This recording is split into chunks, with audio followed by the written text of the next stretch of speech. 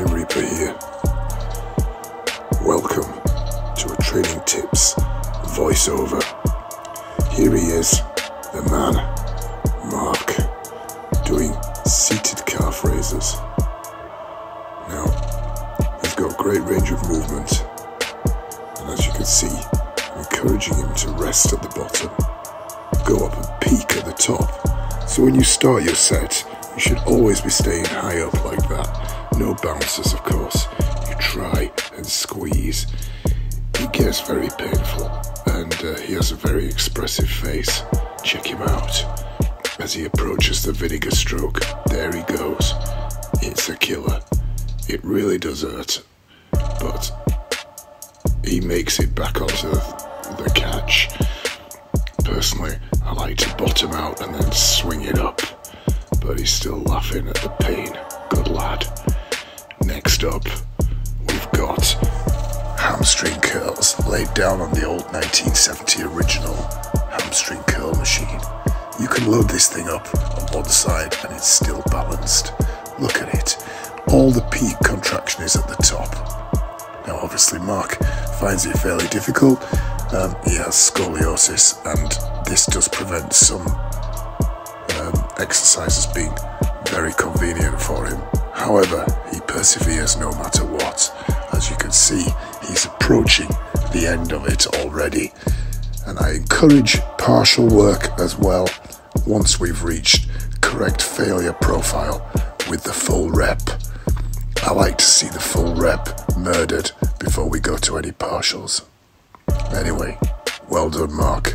It's not the easiest exercise on the planet.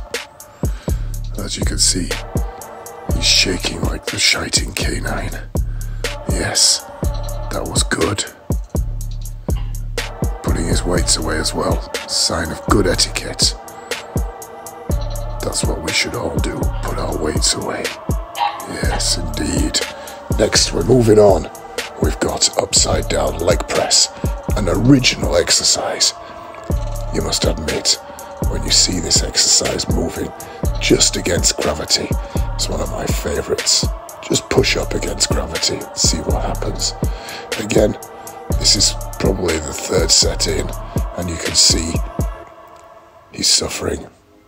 As you can't see his face, this video is I was doing just fine before I met you. I drink too much and that's an issue, but I'm okay. After some encouragement, hey, to do more and tell your friends it was nice to meet them, but I hope I never see them again. Come on, get down there, push. I know it breaks your heart. Moved to the city and I broke down for it. 4 years ago, now I'm looking pretty in a hotel bar, and I can't stop.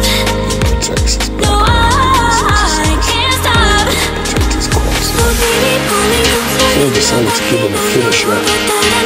Sometimes if the intensity is not high enough, I like to increase the volume.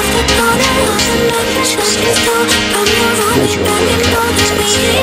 We're getting more baby stroke action. Look, you can see the pain marks on his face. Yes, I love it. Push it, come on. Let's see more. That's it. Notice I'm not a fan of the leg sledge bouncing out to the top. I like to see the weight with control at the top.